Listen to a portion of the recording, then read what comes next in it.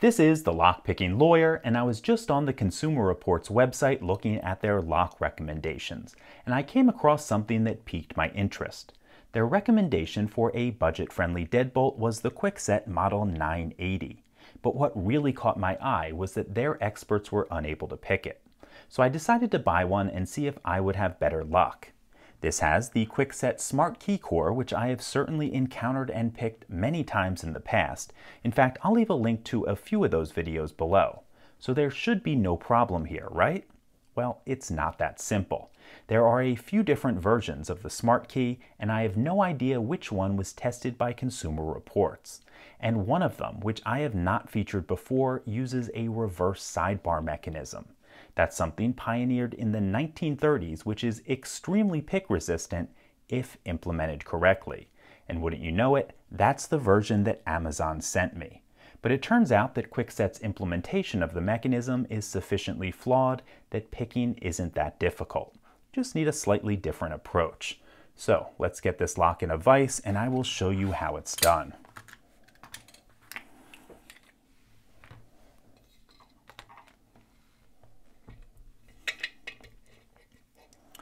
Now, a reverse sidebar mechanism cannot be picked with the traditional torque and set method. You need to apply tension to the sidebar, which is on the side of this core. And we access it by using this curved piece of shim stock, and I just slide that right around the side. Okay, I think I've got that in position.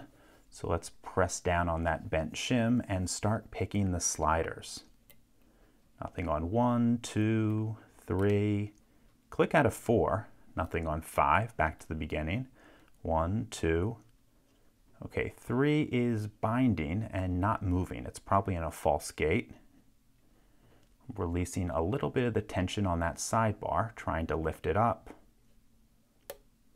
There we go, I think I got 3 set, nothing on 4 or 5. Little click on 1, nothing on 2, 3, 4, 5. You know, I think we may have all of these sliders set. They certainly feel like it. Okay, if they are indeed set, this core should turn. There we go. So, this is not that hard to pick if you know how to approach it. And because of that, I think the suggestion by Consumer Reports that professionals are unable to pick this should probably be revisited. So let's take this apart and I will show you the mechanism. Okay, to remove the core, we need to take this clip out.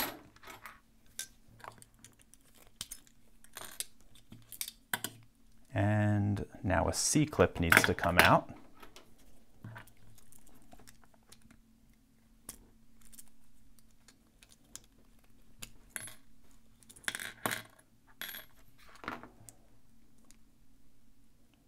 Okay, let's get the key, and hopefully this core will slide out. There we go. Okay, let's zoom in on this, and you can see the sidebar right along here, and if I remove the key, it should pop out. That's what normally keeps the core from turning. I put the key back in. There we go, that sidebar pops down. Then you can see each of the 5 sliders here, 1, 2, 3, 4, 5. Let's pull that sidebar mechanism out so you can get a better look at the sliders.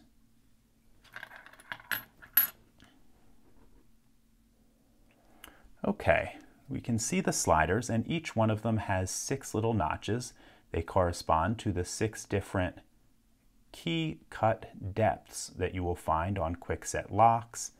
And if we pull one of these out and look at the other side, we can see there are 1, 2, 3, 4 false gates and then 1 deep true gate. Then looking over at the rest of the core, we can see the key interacts with some plungers. Those plungers each have tiny little nubs on the side of them. They go into those little notches that we previously saw in the sliders, and which of those notches that these nubs fall into determines the keying of the lock. So An interesting mechanism, which I think would be really tricky to pick if Kwikset did a better job of protecting that sidebar from tension. But as it is right now, it's probably easier to pick than the original SmartKey.